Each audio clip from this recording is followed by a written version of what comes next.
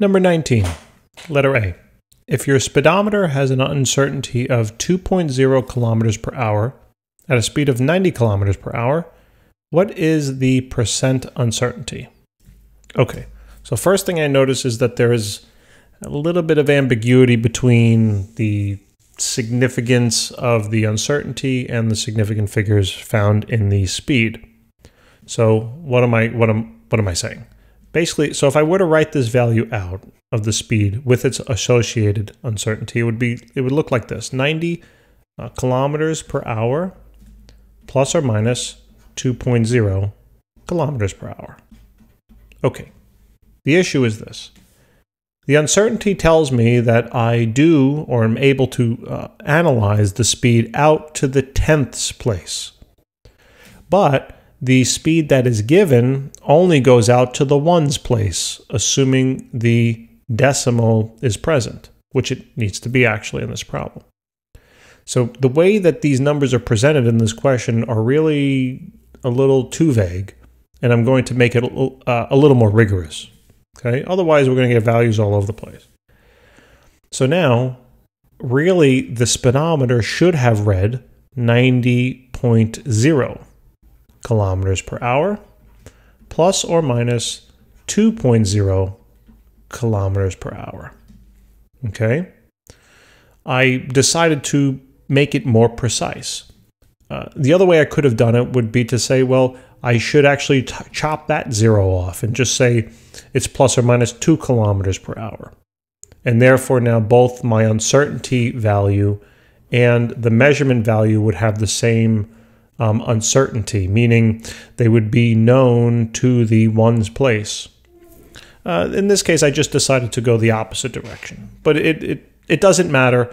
I mean, it'll matter in terms of the final answers, but I have to make one of those decisions at the beginning because otherwise the question is really improper. Okay, so that being said, let's work off of this. So now it says, what is the percent uncertainty of this measurement? Okay, so we have to remember our formula. So percent uncertainty in the measurement is equal to the uncertainty of the measurement divided by the measurement itself multiplied by 100. So now if I'm trying to find the percent uncertainty, I better know the actual uncertainty value, which we do, right? It told us it was 2.0 kilometers per hour. And then divide that by 90.0 kilometers per hour. And then multiply that by 100. Okay, now notice the units are the same, and that better be the case. Okay, if they're not the same, you have to convert. Reason being is because percents are unitless, and the units will cancel. Okay, so now all we have to do here is just plug this into the calculator. Right, so 2.0, you don't have to use the 0.0, but 2 divided by 90, multiplied by then 100, works out to a value of 2.222, right, percent. Now, the answer should have no more significant figures than the value with the least. And the numerator had 2 significant figures, whereas the denominator had 3. So my answer cannot have more than 2 significant figures. So now all I need to do is just round this slightly. So the percent uncertainty will be equal to 2.2%. Okay, great. That would be the answer to part A. So now part B, it says if it has the same percent uncertainty when it reads 60 kilometers per hour, what is the range of speed you could be going? All right, so again, same issue here. This number really should be written as 60.0 kilometers per hour. Okay, so now I'm going to use that in my calculation. So again, I need to use the same percent uncertainty formula because what we're really looking for in order to find the range, we have to find the actual uncertainty.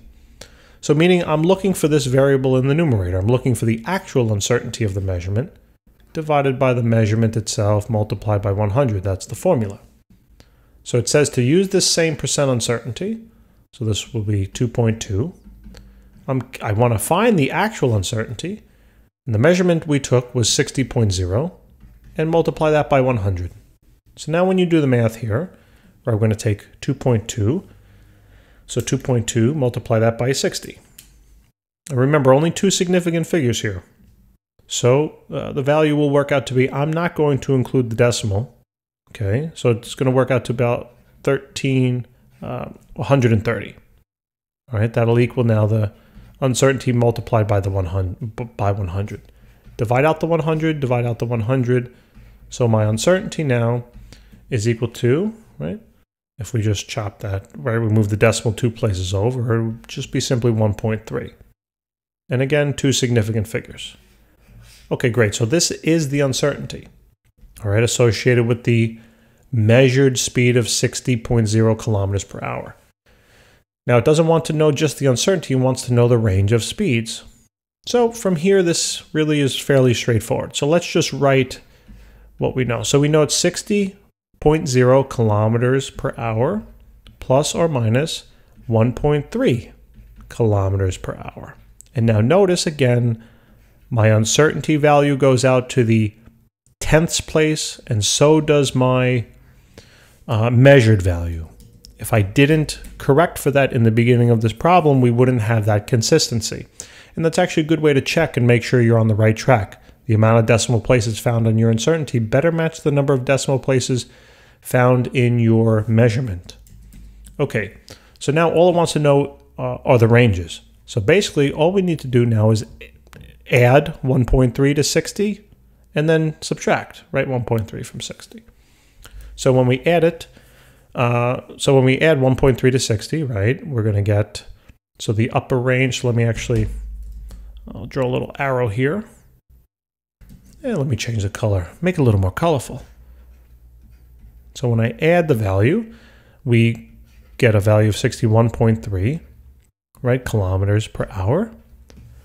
And when I now subtract the value, so when I subtract it, it should come out to 58.7 kilometers per hour. And now notice both of these values go out to the tenths place again. It's all consistent. So notice the number on the left is the upper range, right? And then the value on the right-hand side is the lower range.